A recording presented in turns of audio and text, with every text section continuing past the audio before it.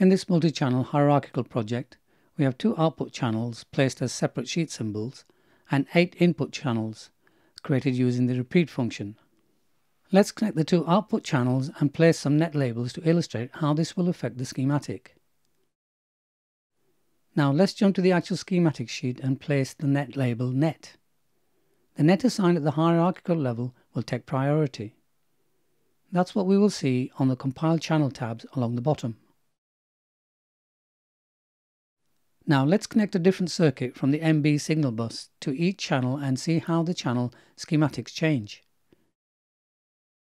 By switching the schematic channel tabs, we will find that each channel has a different circuit at the input. Now let's move on to the 8 input channels created using the repeat function.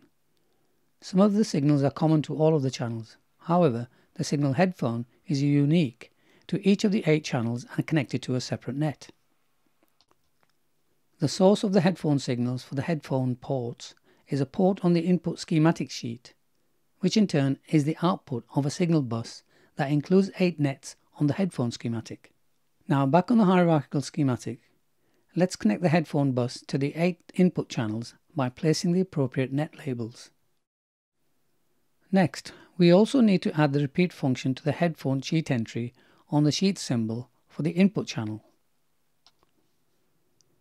Let's take a look at what similar connections would look like if using separate sheet symbols for each of the input channels.